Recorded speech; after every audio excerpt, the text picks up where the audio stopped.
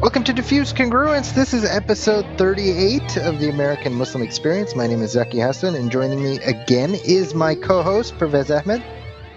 Yes, welcome. And you said again. So yeah, I'm here. I'm like your ball and chain. It seems. I know. I think people are hoping now for what it's like suspense. We're building up. Like, are we going to continue? Am I going to have a new co-host? Exactly. Joined by Prairie again. Yeah, exactly. You're the Chrissy. You're going to be replaced by the Cindy. There you go. Was it Cindy? It was Cindy, right?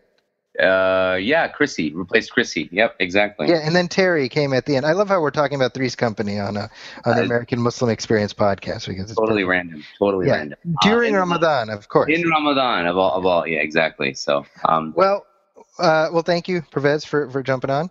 Oh no, it's great. It's good to be back and good to be here. Well, and thank you to our guest for this episode. And this is exciting because this is a conversation I've been wanting to have for a while. Our guest is Zarqa Nawaz, who is probably very well known to the listeners of this podcast because she is the creator of Little Mosque on the Prairie, the world's first sitcom about a Muslim community living in the West, and that aired on the CBC in Canada from 2007 to 2012 for over 90 episodes. Her current work is a best-selling comedic memoir, Laughing All the Way to the Mosque, which is about growing up as a Canadian of Muslim faith, and it's also about her lack of dating, marriage, and burying the dead. Zarqa, thank you so much for coming on Diffused Congruence. Oh, thanks for having me on, you guys. So just to start things off, now, you are a Muslim in a quote-unquote non-traditional Muslim field. Yes, I would say, well, I mean, I'm hoping it's becoming more traditional as the time goes by. I think you were kind of the leading edge of what's been a very steady growth in that direction, but I think you were way out front of a lot of other people. In 2007, yeah, probably. But the great thing is, I think it gave a lot of people, courage and hope. And now when I go to conferences, so many parents come up to me and say, I'm so disappointed my child chose medicine. I really thought that they would do which I think is great. Well, I mean, let's talk about this. So we'll definitely get to how Little Mosque came into being, but how did you decide that this was the field that you wanted to go into, or this was the path you wanted to take? Before you jump in, Zarqa, sorry, I was just going to say, just before you jump in, kind of like maybe take us a little back. You like you mentioned parents coming up to you. Kind of tell us maybe a little bit about your own background. Like, obviously, you live in Canada, subcontinent background. Kind of like maybe give us a feel for, and our listeners a feel for where your origin story lies. Well, my parents were Punjabi, so we're like and as most tribal Pakistanis, they take great pride in being pure Jat. I'm not sure what that means, but pure-blooded. But I always thought the Punjabis were like the craziest of the South Asians. Is that racist? Well, it's like the Seinfeldian Jewish dentist story, right? So like it's okay for you to say that, but not for me, for example, as a non-Punjabi, right? Yes, we're a really emotional, high-strung bunch, and so as a result, my father was manic, like a lot of immigrant dads, about their daughters becoming doctors, and he was a weird sort of pseudo Gloria Steinem feminist without realizing it, because he's like, if you could become a doctor and make tons and tons of money, you never need to get married because marriage is for women who fail in life, and he grew up with this really strange upbringing, and of course my mother would really not appreciate this sentiment, but from his point of view, he had seen all his sisters and female relatives get married really young back home and not have sort of opportunities that he felt they were smart enough to pursue. So, every time we meet someone that come over to our family, he'd say things like, oh, she's so smart. She has a master's. If only she hadn't married him, she could have had a PhD. Those babies ruined everything. He would always lament. It was always this lamenting going on in the house about how she could have been a surgeon, or she could have, she was a doctor in Pakistan, but she came here and she didn't have a chance to do her exams, and now she's got children and it's over. It was always this tragedy. Women getting married and having babies was always a huge tragedy in our family, right? Like, that's sort of the thing you grow up with. And it's a really strange way of growing up, because he's a really conservative Muslim man, right? And so he believed that going to school and getting this education would be the way out from, I guess, and he never say it, but it was patriarchy, right? It was always Sure. patriarchy. And so, but you grow up like sort of being driven beyond madness to like succeed, because something horrible will happen to you if you don't succeed. And so you grow up with this incredible drive, so that when you actually do apply to medical school and you don't get in, it was really traumatic. Like, I look back, I'm surprised I survived that moment in my life, because it was so much drama, trying to get into medical school and then not getting in. And then even he was shocked, like he didn't know what to do, right? Because what happens, and of course my mother, like, was waiting for it was her Jane Austen moment, like, oh my God, her ovaries are drying up with all this talk about PhDs and surgery. We have to like get her married quickly. And so she kind of swooped in, and that was perfect, right? Because it was what I needed to sort of smarten up and say, okay, I can't lick my wounds forever. Like, you have to pick up the pieces and pick another career, which was like, but what, right? Like, what career do you pick? Because no one ever gives you a plan B, right? What to do if you don't get into medical school, because it was like never allowed. You were never allowed to think about that option. It was never. And so, my best friend Rahat was always talking about going to journalism and writing books and novels and television. But that was sort of like, like you were saying, very non-traditional. And I just didn't have any role models, and there was like nothing out there for me to look at. And so it was, but if I didn't do something quickly, I knew what my mother was planning. So I applied to the journalism school at Ryerson in Toronto, and I was really fortunate to have gotten in, and it literally like changed the entire, directory of my life. Wow. So did you grow up in Toronto or the outskirts of Toronto? Yeah, I grew up in Brampton when it was white. And it's like, there are no more, I'm sure there are some white people, but now there are so many South Asians that have moved in. It's actually considered a joke if you can spot a white person. But when I grew up in Brampton, it was very, very white and, not ethnically diverse at all, and very sort of a difficult place to grow up in terms of sort of the racism and the bullying. So it was a tough, it was a tough gig growing up in, a really white city, with parents who were really conservative and, had only one agenda. So, I mean, I imagine we obviously have listeners in Toronto, but just for at least for me, having only visited a couple of times, what are some, like, is sort of Mississauga and places like that the more ethnic enclaves, and places like you're talking about are more sort of like, sort of waspy?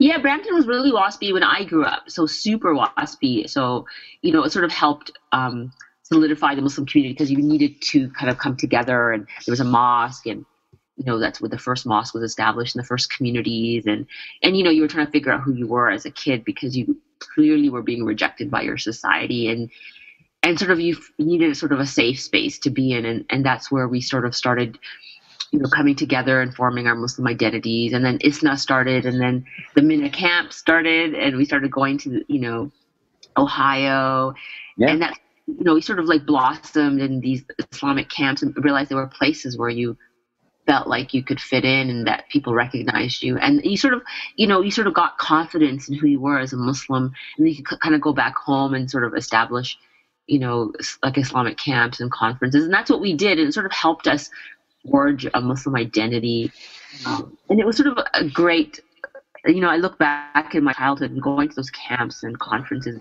and were huge in terms of informing who we were as Muslims and finding our place and becoming more confident in our worlds. Right, absolutely. I mean, I kind of share that growing up or I guess sort of growing up in a sense of finding my identity, I guess you would say, in the 90s, vis-a-vis those MENA camps and ISNA and all that stuff. So yeah, you're kind of very much speaking my kind of generation, I guess, you know. They were great. They were invaluable to us. Mm-hmm. So you're studying journalism now, and then you finish that, and then kind of what are you thinking about in terms of like a career then at that point?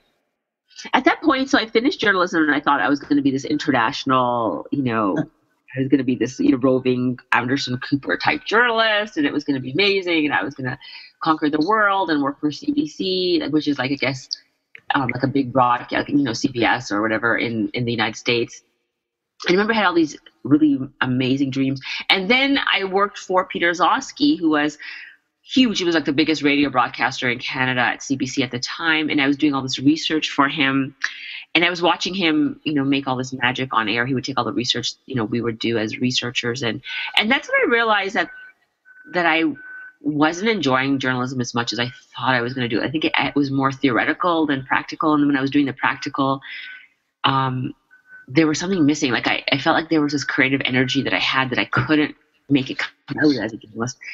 And so then I realized that I had actually made a mistake. I should have gone into film school. And I realized, oh my God, I just did a journalism degree and I cannot go back now and do another degree. Because it was just too exhausting. I did 4 years of science, 2 years of journalism. And so I asked a friend, how do you know if you're good enough to make films or you're good enough to tell a story? And he said, why don't you just take a 3-week summer film workshop at the Ontario College of Art? That way you'll just do a really quick, short film and then you'll know. And at first I thought it was going to be like, I was going to make a 5-minute film about hijab and the importance of hijab. I was so earnest, growing up. And then the Oklahoma bombings happened in the U.S., I believe it was like 1995, if I'm not mistaken, and all these Muslims were being taken off airplanes. And I think 5 minutes later, they arrested Timothy McVeigh. And who knew that there were these anti-government terrorists running around in the U.S. blowing up federal buildings? Hundreds of people. I think that was one of the biggest terrorist incidents in the United States. And I thought, wow, what would make people look at one group, and then it turned out to be someone who was American, as American as apple pie. And so I thought, okay, I'm going to make this 5-minute short film about stereotypes of Muslims. So I, wrote this 5-minute film, and I got my brother and his friend in the neighborhood, to act in it. And then all of a sudden, all the actors were starting to ad lib and add to my dialogue, and it became a comedy. It became this satire without me really realizing that I had written a satire, but the actors had recognized it and added their own, comedy. And then when I submitted it to the Toronto International Film Festival, they were like, wow, this is such a badly made film, because it's like a student film, right? You can just imagine we were all students, Sure. actors, using my parents' bedroom, and they're like, the person who accepted the film was very honest with me. He's like, oh my God, we're going to get in so much trouble for rejecting these technically perfect films for this piece, right? But nobody else is doing satirical comedies about Muslim terrorism, and we can't not recognize the originality of this, even though it's so terrible, right? Sure. So they actually programmed it, and it sort of, again, it was one of those things that I didn't realize at the time, but it sort of changed the trajectory of my life, because once you get programmed into something, in a place so prestigious, and that you can now apply for funding for other projects, and that having that line on your resume, programmed at the Toronto International Film Festival. So then I went on to make a second film, Death Threat, which was about the whole issue of fatwas and death and comedy and Salman Rushdie and the whole obsession with writers and the media. And that I actually was able to cobble together through arts grants in Canada, about $30,000. So I was able to hire actors and professional crew and what it takes to actually make a proper short film. And again, that was programmed, 2 years later at the Toronto International Film Festival. And I guess it was, through serendipity and people who supported me and recognized the work and what I was doing without even me understanding what I was doing. So we're talking early 2000s by now? Yeah, I would say by the time I should really put these things on I should really, I have one seen them. I mean, if you really know me well and you've seen these films, no one really knows what I'm talking about. But everyone's always telling me to put them on my website, and I think I will. I'll figure out. I'll get someone who's 12 years old to figure out how to do that. Sure. And put them on so people can actually see this, so the progression of the work. But yeah, so that was very early, like late 1990s, early 2000s. So from then to Little Mosque premieres in 2007. What was the development process of that show? And did the seedling originate with you, or did somebody come to you and say, we want to develop a show like this? What happened was, it was interesting. Like, after I finished my 2 comedies, the National Film Board of Canada approached me and they said, you notice that you're making these comedies, you're starting to get recognized. So we'd like you to do something for us, but we do documentaries. Can you do documentary? And I had never done documentary, but luckily for me, I had the journalism degree, so it did come in handy. Sure. And they said, pick a topic. And so, at this point I had done 2 comedies, one about terrorism, one about, fatwas and the obsession with Salman Rushdie and the whole issue of writers getting sentenced to death. But at that particular point in history in my life, I had moved to, I had gotten married and I moved to Saskatchewan, where my husband grew up, and we were going to a mosque, and it was like, typical mosque. Everyone got eaten. It was a very small community. Everyone knew each other. There was a sense of camaraderie. And then one day, sort of, this imam from Saudi Arabia showed up, and he's like, oh, because the women sat in the same prayer hall as the men, and there was, a lot of sense of, a sense of community. And he was like, no, there should be a curtain. There should be a curtain put up. This is wrong Islamically. And he started making us all second guess what it meant to be a Muslim community, what it meant to have women in the community. And so one day I came in and there was this big shower curtain thing strung up in the main prayer hall. And it was really, really traumatic for me, because this was the first time I had sort of experienced this feeling that as a woman, it was a problem being in the mosque, and that I shouldn't be seen. And the community was very confused about this process, and we didn't realize at the time, but it was, the Wahhabification of the mosque, I guess, what was happening.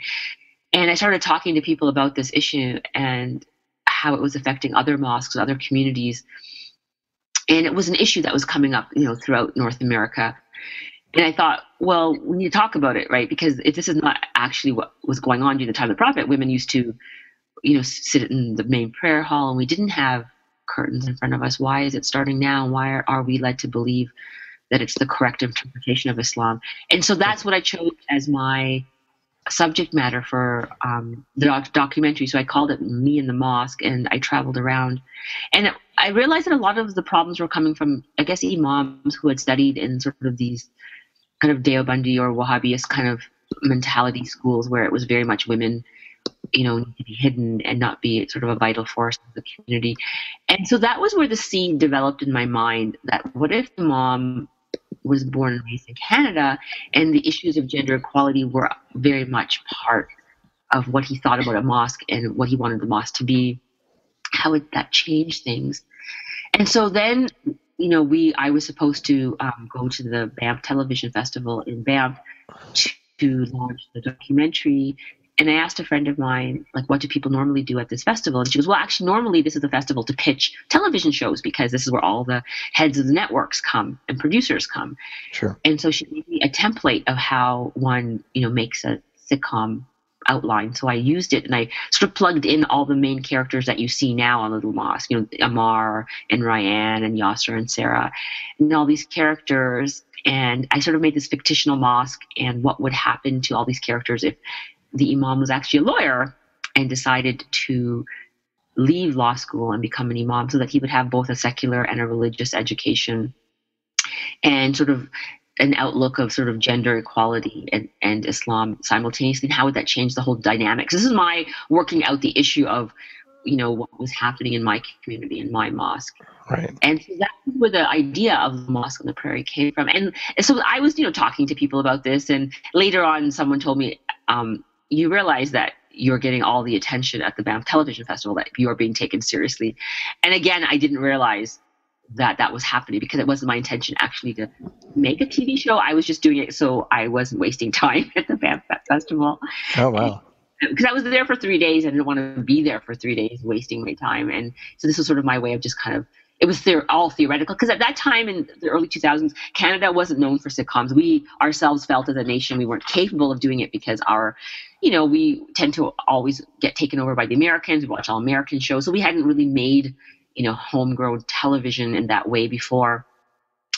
And so no one was actually taking sitcoms or making sitcoms seriously as a thing that we did. And yet it was taken seriously by the CBC. And, one thing led to another. And suddenly we were on television, and it was a massive hit that no one expected in a million years. And, because we are like NPR, we are funded by the government. And so there's always the constant debate in our country. Should CBC be funded? No one's watching it. It's like not relevant to culture in Canada. And all of a sudden the show comes out of nowhere, and everyone's watching, and people are talking, and it made the CBC relevant and sort of, extinguished all those arguments that we shouldn't have CBC and it wasn't really doing anything good for the country. And so that was a joke that the comedians at the time were saying, that Muslims, in fact had saved the CBC because we were known for, destroying things, and yet we were the ones that had been responsible for resurrecting the relevance of the television industry in Canada. So you proposed the show, and how much of an uphill climb was it to get them on board? I mean, from what you're describing, there was initial interest, but obviously there can be a long runway between initial interest and actually executing the premise. I was really fortunate because at that point CBC was going through a turnover in executives, and the new executives had wanted something exciting and different and innovative. And so what had happened, all these executives got fired. Every television show that they had ordered was removed, except for us. We were the only ones they hang on to from the previous regime because it seemed really different to them. And they felt that, post 9/11, people were talking about Muslims. We were in the zeitgeist. So that was their reasoning, was that this was very different and people wanted to talk about Muslims, and what better way to talk about Islam and Muslims but through a comedy. And so it was the perfect setup for them at that time. And I think they realized that they had something very different on the agenda that nobody else had. And so looking back now, I realized that we were very fortunate because people, work for years and years and years trying to get a television show made. And this was, I had no experience in television. I had no history in television. CBC hadn't had a hit in 20 years. And so we all took a chance on each other. It all came together very quickly. So would you say that your lack of experience was almost something that helped you? It's kind of like fortune favors the bold, where you had no idea of how many limitations you might face, so you just barreled ahead? Yeah, it was good and it was bad. It was good that I had no idea how hard television was going to be and what the next couple of years of my life were going to turn into. So that was good. I was glad I didn't, because had I known just what it would entail, I think it would have been really scary. And I mean, the bad part was that I didn't have experience writing sitcom in a room ever before. And so it was a steep learning curve for me being in that room with more experienced writers who sort of looked at me, and there was a lot of jealousy because they had been trying so hard for years to get their own television show off the ground. And suddenly I show up with no experience, no history, nothing, and, make this monster hit. So there was dealing with that issue. Wow. But it was a learning curve, right? Someone said to me, just keep your head down, because what other opportunity are you going to get to sit in the writing room doing 20 episodes a season? Because you will learn is the training you will get is unprecedented in story writing and comedy writing. So sort of you made up for all the stuff that you didn't have time to do when you were going through school. And one sort of fell swoop. That's right. I think one of the fascinating things that that you kind of mentioned just about the sort of homegrown, sitcom and sort of how that was at that time, even we're talking well into the 2000s, not a fully developed industry in Canada. That's obviously very different than the sort of American context. Sitcoms dating back to, I don't know, the 50s, 60s. So what I'm curious, based on your understanding of the way things happen, here in the United States, do you think a show like Little Mosque on the Prairie could have ever really been made in America? And if not, why not? I think the United States has a very set formula for the types of television shows that they have on. I mean, the trajectory of trying to get a television show made in the United States is basically you have to pitch to executives and they have to feel comfortable with your pitch. And the way they feel comfortable with your pitch is that it reminds them of a show that's currently on television already, or that you're somebody who has a lot of seniority and has had a huge hit and they're willing to take a chance on you. And television in the United States is very secular, right? I mean, the shows like Seventh Heaven and Touched by an Angel are becoming more and more rare on mainstream networks.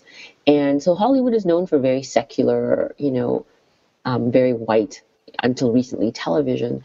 So a show like Little Mosque on the Prairie, which is about faith and has diversity, the leads aren't white, talking about religion. I mean, that show would have been, I think, too difficult a show for an American network to air. And, Fox had bought the format rights, but they were trying to Americanize it and change it and sanitize it really of its religious content. So I don't know what it would have ended up being had they gone forward, but it would have been a very different show than Little Mosque in Canada. So is the CBC sort of our equivalent of public broadcasting? So is that like our PBS here in America? Yeah, very much so, right? So we have CBC and we have CTV. I mean, obviously, we don't, you're a country of 300 million people. We're a country of 30 million people. So right. The population. And so our media is dominated by the American stations because, we are your neighbors. We speak English. We share the same culture, more or less, except for the craziness, the gun culture, right? So that stuff, so we are your biggest audience outside of the United States. And so it really hurts our ability to make television for our own people because it's hard to get eyeballs off of American television stations and onto Canadian television stations. And most Canadians aren't even aware when the Canadian shows are made, because we just don't have the ad budgets that you guys do. So luckily for us, what helped Little Mosque on the Prairie was that the Americans were so obsessed with the show that, we appeared in New York Times and CNN. And so Canadians were like, why are the Americans paying attention to this Canadian show? So suddenly the Canadian media started paying attention to us and we started getting an unprecedented media hype that we couldn't afford. And so we had the necessary ads to make it to record-breaking viewership. So we broke records. The CBC hadn't had viewership that high since like 20 years previous when they aired Anne of Green Gables. So that's what helped us tremendously. And so I guess, I mean, you've already kind of sort of alluded to it, but so the reaction coming from not only your own, sort of the Canadian media, but as a result of American media was overwhelmingly positive. People were sort of listening and kind of chiming into the conversations that you were trying to have on the show. Yeah, I mean, it would depend on the episode. I noticed the Muslim community in Canada was really struggling with the show when it first came out because they were, you can just imagine in an age of Islamophobia, they had never been exposed to having a television show that represented them before. So there was a lot of apprehension and worry that I was doing something that was actually negative and was going to hurt the community. And particularly, comedy is not universal, right? I mean, it's very culturally contextualized. And so as a Canadian who grew up, as a child who grew up in Canada, my comedy was very Canadian. And so for our parents' generation, there was this disconnect, right? Because for our parents' generation, when you make fun of the mosque or people who go to the mosque, you're kind of making fun of the religion. You're mocking, even though you're not making fun of, the sacred in terms of the prophets or God, the fact that you're making fun of mosque culture is somehow wrong, and they're not used to this. And so they were saying I was doing something that was inherently un-Islamic and different. And so it was very difficult for them at first to accept it. And so I remember not talking to the media about how my community was taking it because, we were on the heels of the Danish cartoon controversy, which had happened in 2005. And one of the reasons we were getting so much media attention was because people were waiting for Muslims to freak out and blow up the CBC or flip cars and go crazy. And they were upset in the mosque. And for reasons that at the time I couldn't understand, right? I mean, looking back now, I can understand it. But at the time I was very kind of confused as to why Muslims were reacting so negatively to the show. And, they even said, signed a petition, had me removed from the mosque. And, as someone who grew up in the Mina years and in ISNA and, was a hardcore Muslim activist, to suddenly be told you can't be a community member anymore, it was like, it threw me off my axis, right? Like, I just didn't understand what was going on, because I thought, well, this is what we were always told to do growing up as Muslims, right? Make media and go out and push Islam through this way and change up the public's opinion on Islam and Muslims. And then when you actually go and do it, the community, turns its back on you. And, so it was a very confusing, first 2 years of my life. And that's why I was telling you guys I was glad that I didn't know what was going to happen, because, my parents were under a lot of stress because their friends were telling them. And then it was going around the world, like if you were Egyptian, people in Egypt were getting a hold of the Egyptians in Regina, going, stop her, you've got to stop her, someone stop her, right? Because there was this mass hysteria in the Muslim world because the news of the show was going around the world, right? And so there was this mass hysteria. And so everyone was reaching out to their friends in Regina saying, you've got to talk to her. And so everyone was trying to talk to me and tell me what I was doing was wrong. And so my husband gave me the best advice. He's like, people don't understand what's happening. They're panicking for the wrong reasons. And you have to sort of stop reading the blogs, because this was before Facebook was a thing, before Twitter. So there were just blogs, right? So people were blogging, and they're like, you just got to stop reading this. And what you're doing is right. You know what your intentions are. So just block it out. And it was good that I got kicked out of the mosque, so I didn't go there anyway. So, and they shot the television show in Toronto. It became such a huge success. It became very political, and they decided not to shoot it where I lived in Saskatchewan. So Saskatchewan is a 3-hour plane ride from Toronto. So I'd actually live in Toronto in a hotel, away from my family, away from the Muslim community, and just sort of live on the set. And the set actually faced northeast, so I could actually pray in the mosque. The set. Yeah, it was sort of like it's what God gave you a new mosque. If they rejected your own mosque, your own mosque of one. And so that I would just pray there. And gradually, as the years passed, the Muslim community kind of calmed down and realized nothing nefarious was happening. And my first base of fans were from people who were born and raised in North America, who were understanding what was happening. And we were like a moving target, right? So whenever a conservative element wanted to say, oh, look, she's, this is what we're talking about, this is how horrible she is. The trouble was the next week there'd be another show, and then another show, another show. And they couldn't quite get people angry enough because, the shows kept changing. And then people were like, well, actually, that was kind of funny, the last week's episode. I kind of liked that one. And then gradually I was sort of winning over the Muslim community over time. And by the time we hit third season, the controversy had pretty much died down. Yeah, no, I think you touch on something that we've, having guests on the show who are involved in the arts in some capacity, just in dealing with the sort of response from within the Muslim community. Unfortunately, one being either guarded at best, or kind of the kind of hysteria that you're talking about, which again, goes back to sort of, again, one of the points that we kind of keep talking about on the show is just that, whenever we're going to have cultural production or art production of this kind, it's going to lead to this kind of like messiness. It's not going to be pretty. It's going to be messy, and people are going to have these conversations, and you're going to push envelopes, and people are going to have to get out of their comfort zones. So I think it's great to hear you kind of talk about it as well. Did you feel though that, and I don't mean to, like, this in no way would impugn you as an artist, but like, did you feel almost sort of compelled, or at times compelled, to maybe adopt certain, I guess some sort of filters just because of the response you were getting from the Muslim community?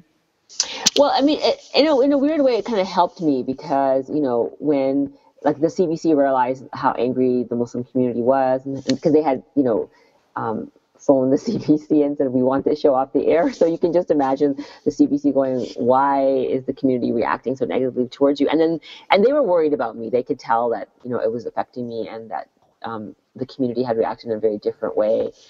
And so when they would come up with ideas that I knew that wouldn't go, over well in the Muslim community, I could say, listen, we have to be cognizant of their feelings, and this is really hard for them. So, so I would use that to my benefit, because I could get them to understand where I was coming from, right? Because then would say things like, oh, Ryan can just take off her scarf for a season and just experiment. And I'm like, no, you don't understand. Like, hijab is a very serious thing in our community. We take it seriously. It's not something that's trivial where you put it on, take it off.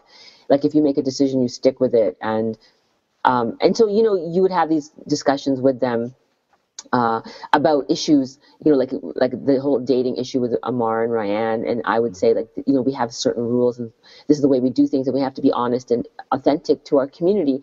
And it helped that the community had reacted so violently, because they could understand where I was coming from, and they would take my concerns much more seriously than they would have otherwise. So in a weird way, it actually helped me. Yeah. Well, and as we talk about the various characters and whatnot, I mean, can you talk about the casting process? I mean, you had a cast with Muslims and non-Muslims, and I'm sure that was a deliberate choice. How did you decide who were the right actors for these roles? And so interesting, right? Because this is the time before diversity was a hot issue in the media. So we didn't have a lot of people to choose from, because we're a very small country.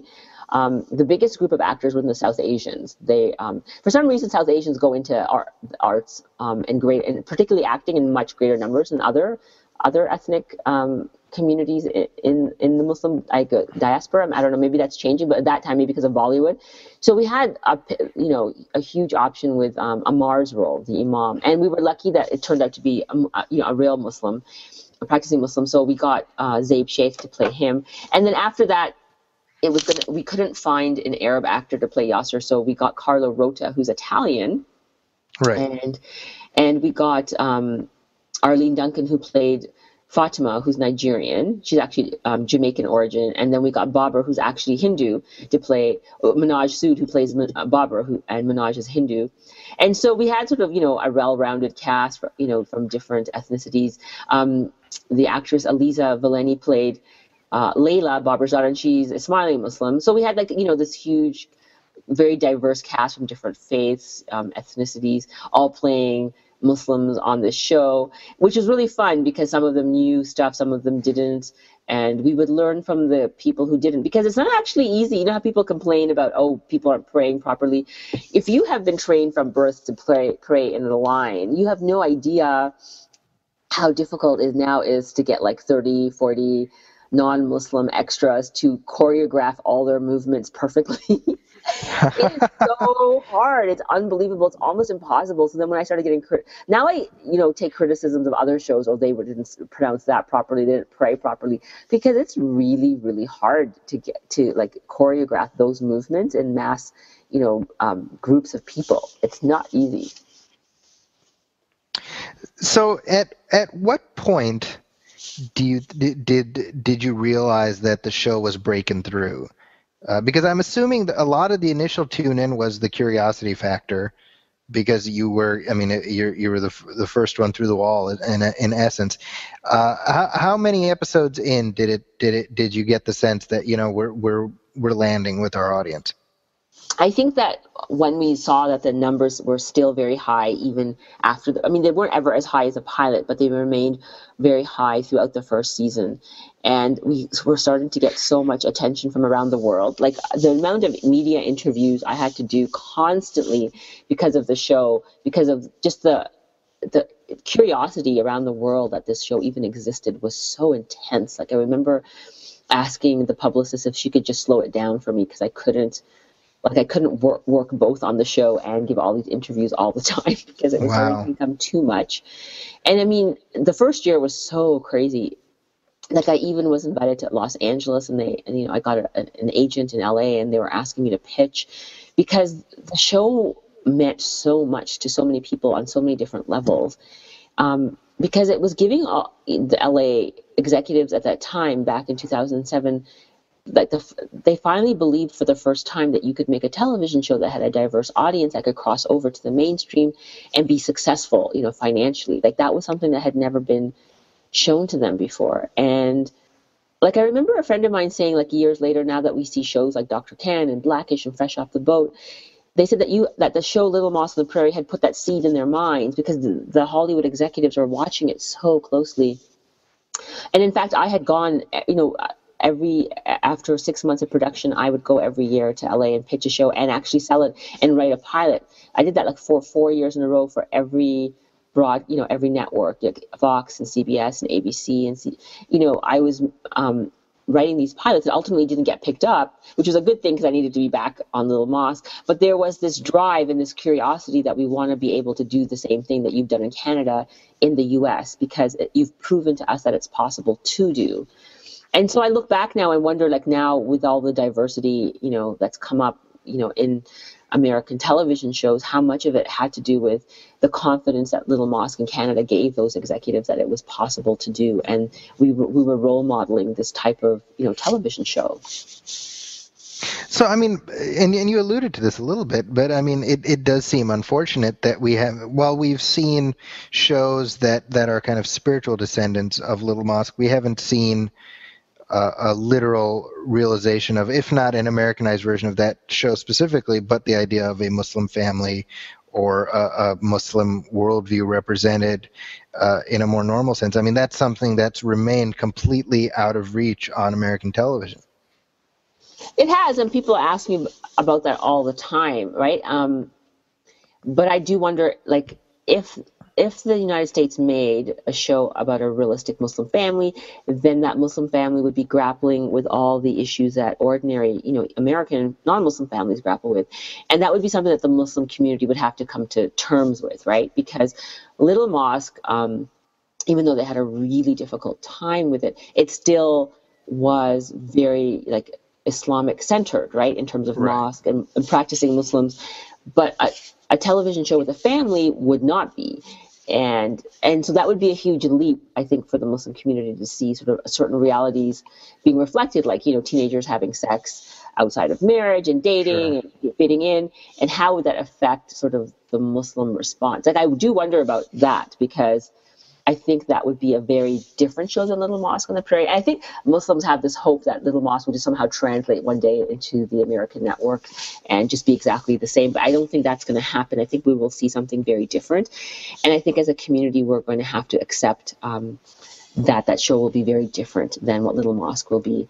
But I think that the community has changed and evolved over the years since Little Mosque aired. And I think that they are becoming a much more sophisticated audience. I mean, now you look at England and a show like Citizen Khan. I don't know if you guys are familiar with that show. Have you guys seen that show? I know of it. I've never seen it. So I've seen it, right? And I went to England when my book came out in England, and I talked to the actor Adil Ray, who plays the lead character, and he told me that he had actually watched episodes of Little Mosque on the Prairie when they were conceiving the show. Because when I watched the show, it was interesting to me because it was a show about a Pakistani businessman who is always sort of kind of trying to insert his, trying to become like the top Pakistani businessman and, do all these things that had nothing really to do with the mosque community or Islam. And yet there's a lot of mosque elements in the show, right?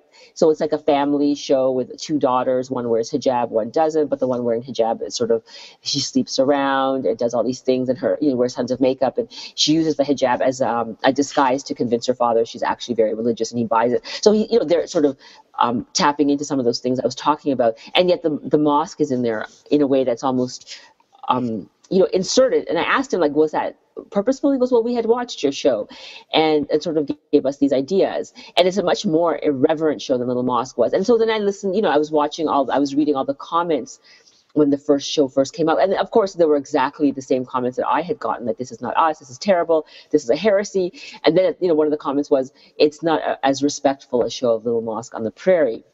Wow. And those were the same people that had criticized Little Mosque when it first came out. And so you're seeing this progression, right? So you're seeing now a show that's much more irreverent and pushing the boundaries in a way that Little Mosque did not push, even though for Muslims they felt they were pushed enough for them. Right. And so each show will be a progression now, right? Where it'll become different and show a different reality of the Muslim community. And I think by the time that show gets to air, the community will be ready to see it. And if I happen to be that person that makes the show, and I don't know if I will be, there will be elements of sort of a mosque-based community as well as the elements of sort of a non-mosque-based community. Because I think you have to do that in order to represent the reality of what, the type of lives that Muslims lead. But I think for its time, Little Mosque was just the right show at the right time because it was, I think, the show that Muslims could handle. Sure. Barely. Well, and when was the decision made to wrap it up? The decision was made in Canada after it aired, like after 6 seasons. I think for places like Canada where we have much smaller budgets and much smaller audiences, it becomes much more expensive to make. Like, for example, Friends was a show that went for 10 seasons, but at the end, the actors, all of them were able to demand $1 million each for every single episode that was aired. Yeah, they were getting the GDP of a country, I think, by the end, right, when that show. They were. And so when Carla Rota, who played Yasser, asked for a raise and more money, the CBC actually told him we can't afford you. And he says, well, in that case, I'd rather be an extra on an American show because I can get way more than being a regular on a Canadian show. And he left us. And so we lost one of our main characters, and we had to, that was the point in last season where we had to write in a divorce. And we realized it was getting harder to afford to be able to keep the show on air and keep its integrity. So that's when the decision was made that we needed to wrap up our stories. And to get 6 seasons out of a Canadian show was like unprecedented. And it was huge at its time. So we were pretty glad we got that. Well, so I mean, let's. You mentioned the book. I mean, what brought about the writing the book, which is essentially humorous reflections on your own life experiences. You know what? It was shortly after, it was the year Little Mosque was ending, and I was at a conference. I think it was the Young Presidents Association. It was this conference where, presidents of organizations under 30 or 40 or something like that, they were having their conference, and they asked me to speak. And it was so interesting because Irshad Manji was there. Sure. And Faisal Al-Rauf was there. And this was during do you remember the controversy with Park 51, the mosque that was supposed to be built in New York City? And I think it was during I think you guys were having, some sort of elections. You guys have sort of these elections every 2 years or every 4 years. The midterm elections. The midterm elections, yes. And so, that's when the Islamophobia really ratchets up.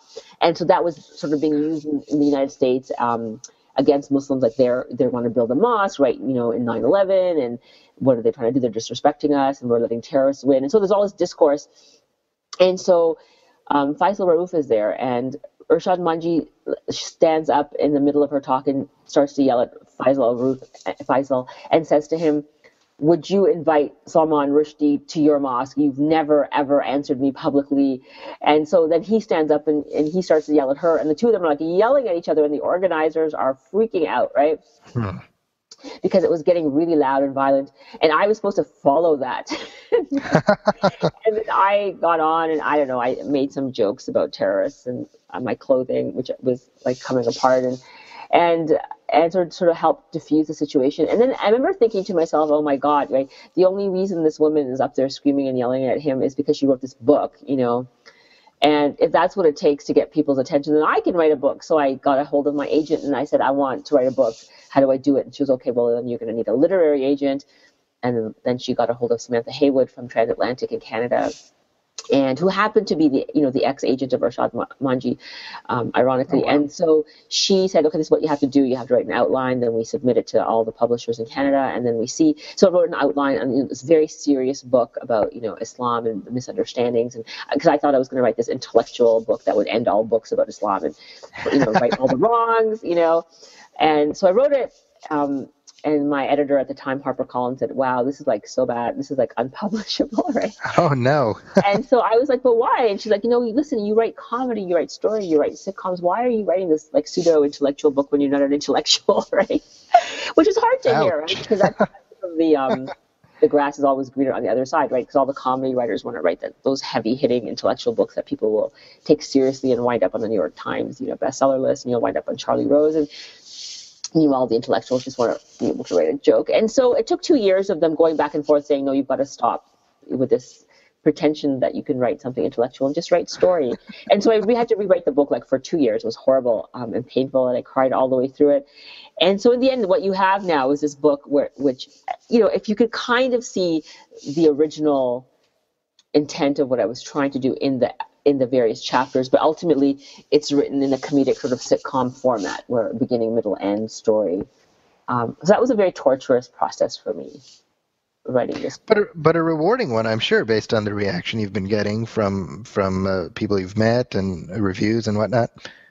Yeah, I was really surprised. Even my editor, like, when you write a book, you have no idea how it's going to be perceived, and sure, you're so scared that you're going to be shown up as a fraud. And so when the first review came out in the Toronto Star, it was incredible, right? Because he was just going on and on about how much he loved the book, and it blew us away. And my editor kind of looked at me and she goes, "Yeah, I guess it's a good book, right?"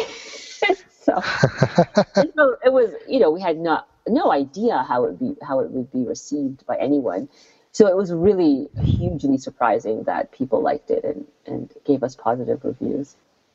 Well, I was sort of, I've been reading some of the chapters, and one, I want to commend you sort of talking about, I think, some real issues, one, just, I think, kind of really making it biographical, that alone must be sort of, I don't know, just, a little bit of a little bit of discomfort, because you're having to share kind of your own experiences, but the way you're able to universalize them, and then also to, in the sense that anybody can relate.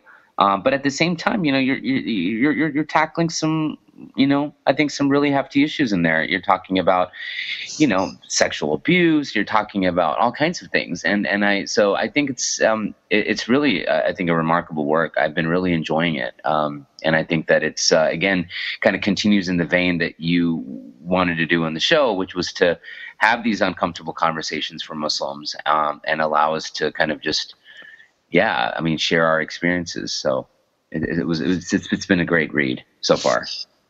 Oh, thank you. Yeah, that's been the biggest surprise for me. And I don't know why it keeps surprising me when people tell me it's universal and they can relate, right? Because I guess when you grow up in your own cultural community, you think that Right. your own community is like, they must be like the biggest whack jobs ever, invented on the planet. And you don't think anyone could ever tell you stories that could top yours, and yet they do, right? They do. And so you realize that in the end, like, all our experiences are pretty much the same all over the world, no matter where we grow up. And that was weirdly enough the strangest lesson I've learned making the show and writing the book, is that you can write very specifically about your community, and it can be relatable to someone halfway across the world that didn't even know Islam existed, and they can gain something from that, which just really surprised me. Right, absolutely. So and then again, any sort of follow-up plans to sort of, with regards to continuing the conversations you started in the book? Well, I'm trying to write a second book. I'm trying to write a novel, which is also really difficult because it's a different. Even though I'm a comedy writer, I keep jumping genre, as any genre has its own rules, and people spend their lives perfecting those rules. And so it's the first time I'm writing a novel, so I'm learning about how to write a 3-act story structure in a long form, because I'm used to writing like very short 20-minute comedy episodic television. So I'm writing a comedy about a Muslim woman, and again, very much drawn from my life and my experiences, about a Muslim woman who writes a book and is really upset that it's not becoming #1 on the New York Times bestseller list. And so she inadvertently joins a homicidal kind of Muslim Middle Eastern cult group and causes an international incident. And so I'm sort of working out sort of what's happening in the world around us in a story form, and trying to process the world through this novel that will hopefully be really recognizable to a lot of the listeners of this show. Well, nice. And the name of the book is Laughing All the Way to the Mosque, The Misadventures of a Muslim Woman. And Zarqa, thank you so much for coming on and hanging out with us. Do you have a Twitter handle or whatnot that people can track you down at online? I do. I'm at Zarqa Nawaz, spelled exactly like that. I believe you guys say Z instead of Z. Yes. So ZarqaNawaz. And I have a website, zarqanawaz.com. And I wander around. I'll be coming to New York this week. What day is it, you guys? Is it Tuesday? Is this going to be airing live? Not live, but today? No. We'll be dropping this a week from Friday. Oh, okay. Oh, by then I'll be in New York, so attending some panels, the comedy panel in New York City, and I'll be at the Sajja Iftar. Have you guys heard of the Sajja Iftar? No. South Asian Journalists Association. Oh, interesting. yeah, so I'll be there in New York City. I'll be speaking at New York City University at Iftar on oh God, next week. I'm thinking, how do I tell you guys without messing up? I should give you a date, right? A date? That would help. Oh my God, it's next. I think it's the 14th, but I don't have my calendar on me, and my people will kill me if I'm screwing this up. For those of you who are in New York City, ask them if when Zarqa Nawaz is speaking at the Iftar dinner. I'll be there. Well, there we go. Yeah. And so big thanks for coming and hanging out with us, and we hope you will come join us again. Absolutely. Thanks for having me on, you guys. Parvez, you want to close out the show? Yeah. So, just again, thank you for listening. Would appreciate your feedback and comments. Always do. And you can hit us up on, you can send us an email with your thoughts, your questions, and feedback, diffusedcongruence@gmail.com. You can always engage us on our Facebook page, although we keep saying that, but no one takes us up on it as much. So feeling a little lonely out there. There's like tumbleweeds blowing on that page. Come on, guys. So, definitely engage us there. You can leave us a review, star rating on Stitcher Radio, iTunes, and wherever else you can find your favorite podcast. And with that, on behalf of Parvez Ahmed, my name is Zaki, and this has been Diffused Congruence. We hope you're enjoying your Ramadan, and we will catch you in our next episode. Thanks for listening.